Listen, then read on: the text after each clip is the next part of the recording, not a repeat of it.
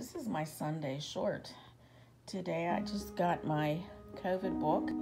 My daughter wrote the book and I illustrated it. I'm not real thrilled with that cover because it looked different in the sample.